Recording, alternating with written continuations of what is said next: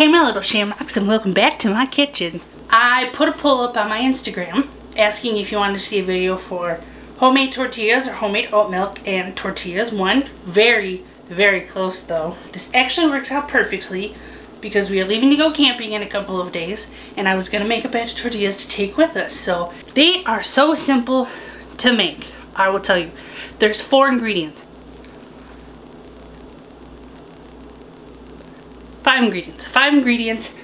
Probably all the stuff you have in your house. Maybe not. Maybe you're not weird like me and you just keep a hoard of baking supplies in your cupboard, because I do. Like I said, they're really simple to make and I guarantee you that you will thank yourself for making them, because I like them better because then I know what's actually going into them and there's not all those unknown ingredients that they put in a lot of stuff. It's really hot in here right now. I turned the AC off because you can hear it in the background and I'm just babbling for no reason. My kitchen's a little bit of a cluster fudge right now because we're getting ready to go camping in a couple of days, so I have stuff everywhere. I seasoned one of my cast irons for the trip and I gotta season the other one. That's a whole other video that I'm gonna do. Let's get making our tortillas. Do do do do do do do do do do do do do do. Hey kids, voiceover Kristen here. So you want to get all your ingredients out. You're gonna need AP flour, baking powder, salt, butter that's at room temperature. This is very important, and you're also gonna need some water. I'm using a stand mixer fitted with a dough hook. You can also use just a regular bowl. It's just going to take you a little bit longer. So in your bowl, you're going to mix 2 cups of flour, 1 teaspoon of baking powder, and half a teaspoon of salt, as well as your 1 tablespoon of butter at room temperature.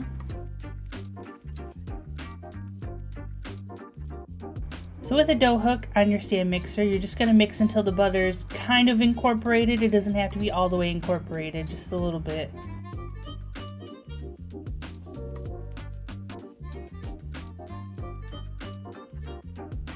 And then you're slowly going to want to start pouring in 3/4 of a cup of water into that. The water, room temperature is fine. So you want to slowly pour your water into your dry mixture. Keep increasing speed on your mixer until all your water has been poured in. And then you want to let it go for 1 to 2 minutes until the dough starts to come away clean from the sides of the bowl.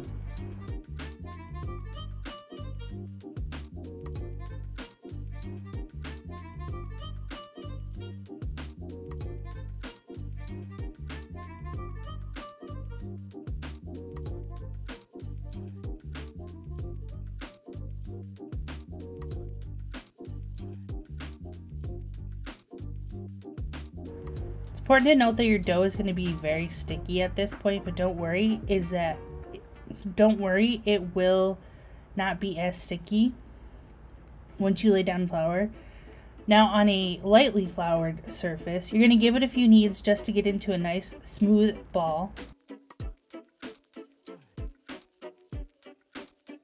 The amount of tortillas that you want and the size of tortillas you want is all dependent on the size that you cut your dough. I usually go for about 10 smaller tortillas. So I take my dough ball and I cut it in half, and then I form kind of like logs almost. So I have a more even sort of base to go off of. 4 cuts gives me 5 pieces. So I'll get 5 pieces out of each, which means I'll get 10 tortillas, obviously. And I kind of size them up to make sure that they're all the same size. If not, I'll take dough from one chunk to another. And then I'll do the same with the other side. And you're going to want to roll all your chunks into nice symmetrical balls.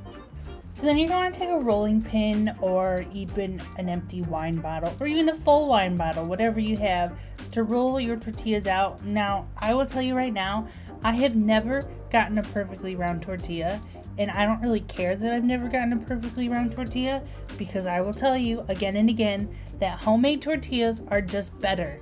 They are just better. So you want to go and roll out as thin as possible because they will start to puff up when you start to bake them. The last time I made them, I did make them a little bit thicker, and I don't really mind that, but I tried to get them as thin as I could here just so that you guys could see how thin that they really should technically be if you were buying the ones that were like in store made. Obviously, I messed this one up, but I fixed it. Don't worry, I fixed it. It was still edible.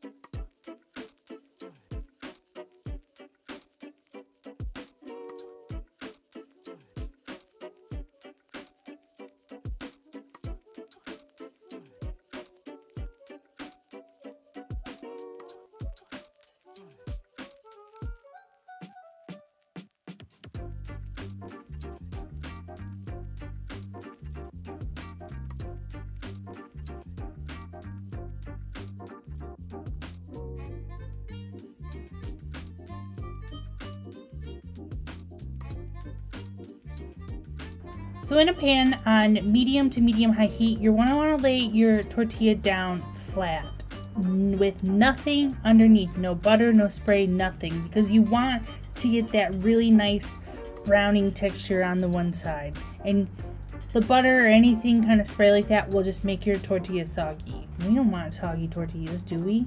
No, we don't. I don't really have a time for this. It's really honestly just until the tortilla starts to brown on one side, and then you flip it over and do the same thing. So it's probably about, I want to say 2 to 3 minutes at most. Any more than that, you're gonna have really, really overdone tortillas. And also don't mind my dirty stove because I was not paying attention. And also Jesse makes breakfast for himself every morning and never cleans up after himself. So you see all those nice little brown spots that you get, that's what you're aiming for.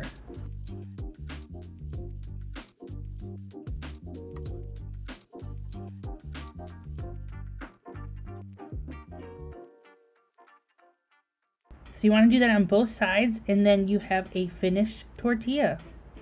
And just keep going with the rest of them.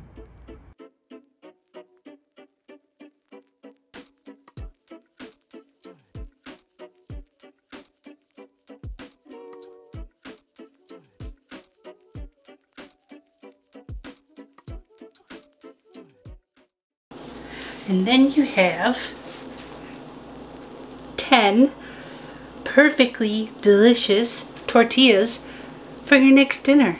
Well, this is only 8 because I ate one and dropped one on the floor. But there you go.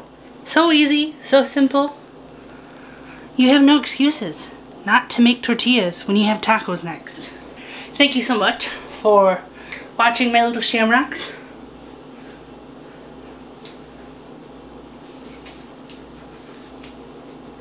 Oh, can you tell that I actually made tortillas?